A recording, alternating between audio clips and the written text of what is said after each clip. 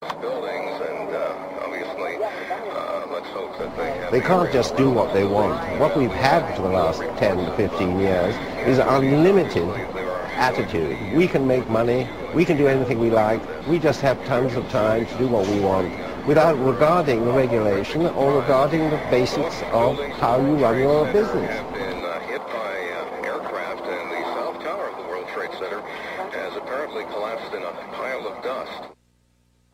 President Bush, speaking in Florida, was quick to react to this tragedy. I have spoken to the Vice President, to the Governor of New York, to the Director of the FBI, and have ordered that the full resources of the federal government go to help the victims and their families, and to conduct a full-scale investigation to hunt down and to find those folks who committed this act.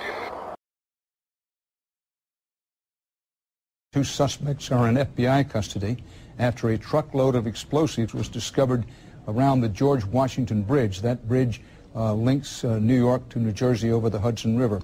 Whether the discovery of those explosives has anything to do with other events today is unclear, but the FBI has 2 suspects in hand, said the truck load of explosives, enough explosives were in the truck to do great damage to the George Washington Bridge. Our apologies to our viewers about 5 minutes ago, but we do have an established connection now with CNN's Deborah Fabry. The reports we're getting now, 2 or 3 men arrested on the New Jersey Parkway. Deborah, can you hear me now? Yes, I can. That is the information that I'm getting from 2 sources, that there was a van either on the New Jersey Turnpike or the Garden State Parkway, and that it was near the George Washington Bridge. There were 2 or 3 men who were in the van. The van was pulled over. It is not clear why the van was pulled over, but when it was, law enforcers found tons of explosives inside of the van. That is right now all I'm hearing, but again, 2 to 3 people in custody, and we are trying to get more information on that right now. Deborah, I don't mean to put you on the spot here. Do you know where on the Jersey Turnpike this was? How far from New York City? We do not know that. We are looking into that. There is one report that it was on the New Jersey Turnpike. There is another report that it was very close to the bridge, if not on the bridge.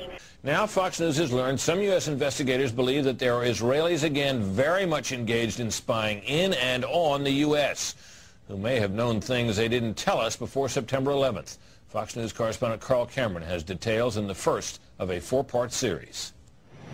Since September 11th, more than 60 Israelis have been arrested or detained, either under the new Patriot anti-terrorism law or for immigration violations. A handful of active Israeli military were among those detained, according to investigators, who say some of the detainees also failed polygraph questions when asked about alleged surveillance activities against and in the United States. There is no indication that the Israelis were involved in the 9/11 attacks, but investigators suspect that the Israelis may have gathered intelligence about the attacks in advance and not shared it. A highly placed investigator said there are, quote, tie-ins, but when asked for details, he flatly refused to describe them, saying, quote, evidence linking these Israelis to 9/11 is classified. I cannot tell you about evidence that has been gathered. It's classified information. Fox News has learned that one group of Israelis, spotted in North Carolina recently, is suspected of keeping an apartment in California to spy on a group of Arabs who the United States is also investigating for links to terrorism. Numerous classified documents obtained by Fox News indicate that even prior to September 11th, as many as 140 other Israelis had been detained or arrested in a secretive and sprawling investigation into suspected espionage by Israelis in the United States. Investigators from numerous government agencies are part of a working group that's been compiling evidence since the mid-90s. These documents detail hundreds of incidents in cities and towns across the country that investigators say, quote, may well be an organized intelligence gathering activity. The first part of the investigation focuses on Israelis who say they are art students from the University of Jerusalem and Bezalel Academy. They repeatedly made contact with U.S. government personnel, the report says, by saying they wanted to sell cheap art or handiwork. Documents say they, quote, targeted and penetrated military bases, the DEA, FBI, and dozens of other government facilities, and even secret offices and unlisted private homes of law enforcement and intelligence personnel. The majority of those questioned, quote, stated they served in military intelligence, electronic surveillance intercept, and or explosive ordnance units.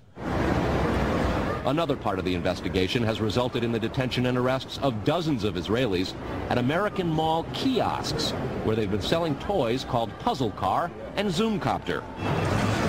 Investigators suspect a front. Shortly after the New York Times and Washington Post reported the Israeli detentions last month, the carts began vanishing. Zoomcopter's webpage says, "We are aware of the situation caused by thousands of mall carts being closed at the last minute. This in no way reflects the quality of the toy or its saleability. The problem lies in the operator's business policies." Why would Israelis spy in and on the U.S.? A General Accounting Office investigation referred to Israel as Country A and said, quote, "According to a U.S. intelligence agency, the government of Country A conducts the most aggressive espionage operation against the U.S. of any U.S. ally."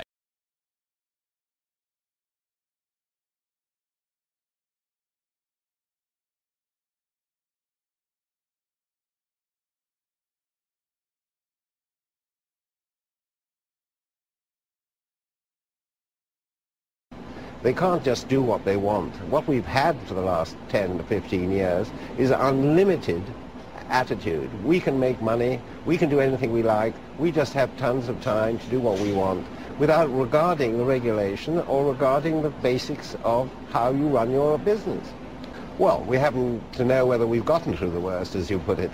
I think what one's got to look at is you've got to look at very sound investments, and you've got to look at companies and organizations that have really not done some of the stupidities that have been done in the past, and you've got to really understand the management.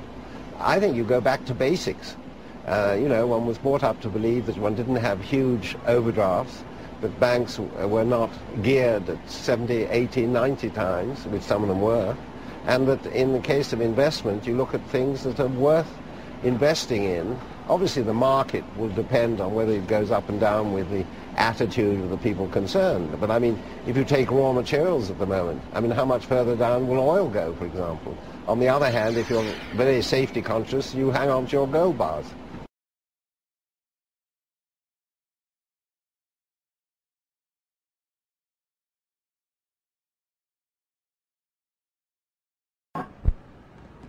After 9/11, 1,000 Middle Eastern-looking Muslim men were swept into U.S. custody, but the media kept quiet about 60 Middle Eastern-looking Israeli men who were also taken into custody and held under great secrecy.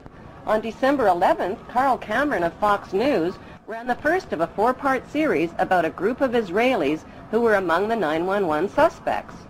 These detained Israelis failed polygraph tests about their surveillance activities against the U.S. and were caught videotaping the 9/11 attacks from different angles. Fox News also reported that the evidence linking these Israelis to 9/11 was classified, but a leaked 61-page report from the U.S. government's Drug Enforcement Agency revealed that another 120 Israelis, posing as artists, were also rounded up right after 9/11. Carrying counterfeit visas and green cards, the Israelis admitted that they served in the Israeli army in explosives, electronic, and military intelligence units. Did Middle Eastern-looking Israelis who were detained as suspects after 9/11 steal the identities of the accused Muslims? The leaked DEA report revealed that Israelis with Israeli military backgrounds had posed as artists and lived on Sheridan Street in Hollywood, Florida, just down the street from Mohammed Atta and 3 other accused Muslims. On August 18th, 1 month before the 9/11 attacks, a New York Times article by reporter Sheila K. Dewan described a group of 4 foreign artists who smuggled their way into the World Trade Center just months before 9/11. The artists occupied studio space free of charge on the 91st floor with 14 other artists and claimed to be writing a book called The Bee Thing. They also claimed that they constructed a temporary balcony on the 91st floor as a prank. Somehow, these so-called artist pranksters escaped the attention of the World Trade Center's heavy security companies. George W. Bush's brother, Marvin Bush, just happened to be the director of Securicom, which provided electronic security for the World Trade Center. By some mysterious coincidence, Marvin Bush's company also provided electronic security for 911's United Airlines and 911's Dulles Airport. So what were 18 foreign artists really doing living free of charge in one of the world's most expensive rental spaces. Many top engineering and demolition experts believe that the Twin Towers were rigged with explosives which caused the buildings to implode vertically in a typical controlled demolition. The reason the collapsing buildings looked like a controlled demolition, say experts, is because they were a controlled demolition. Photos and video recordings confirm that explosions occurred at the base of the two towers as well as in Building 7 before they fell. On September 24th, firefighter Louis Caccioli told People Weekly point blank, "We think there were bombs set in the building." That claim was echoed by many witnesses and by firefighters who heard the explosions just before Tower 1, Tower 2, and Building 7 collapsed.